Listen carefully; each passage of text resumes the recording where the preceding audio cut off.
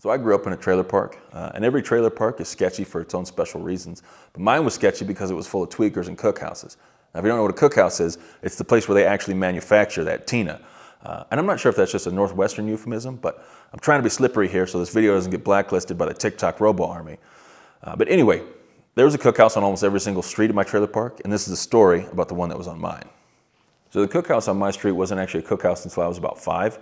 The main dude, Chris, it was his mom's house, and when she died, he inherited the house, and at that point, he crawled out of whatever layer of hell he was living in and brought with him a small army of tweakers to turn the place into a cookhouse and to entertain the gentle folk of 117th Street with their antics.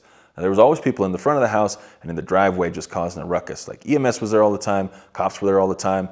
As kids, we wouldn't even walk by the driveway because it was scary as shit. We would go way out of our way to take a trail that went back behind all the houses to get in and out of our yard. So the house was a problem until it wasn't.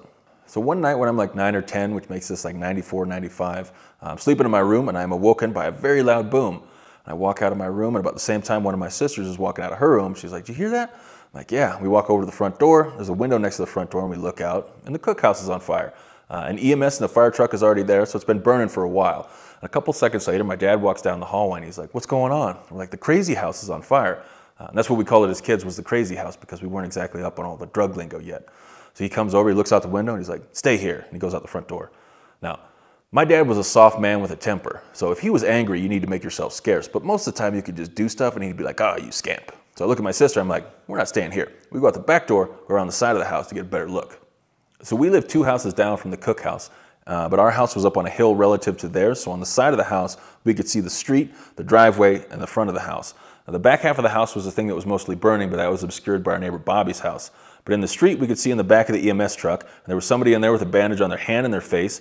And then in the driveway was a red Honda Civic, and there was 2 strung out people standing next to that were screaming at the firemen.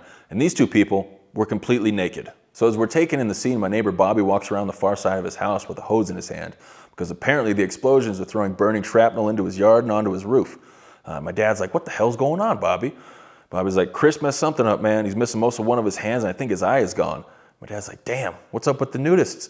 He's like, "Oh, they were having sex in the car. They're mad at the firemen because they interrupted them." My dad's like, "While the house was burning?"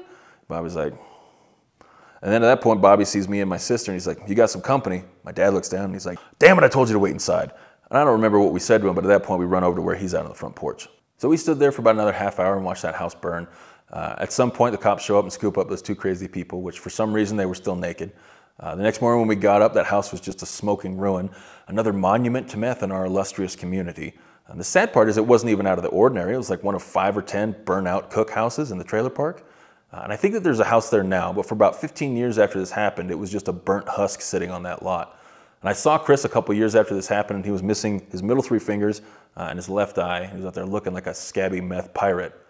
There's no amount of money on Gaia's terra firma that you could pay me to live next to tweakers again.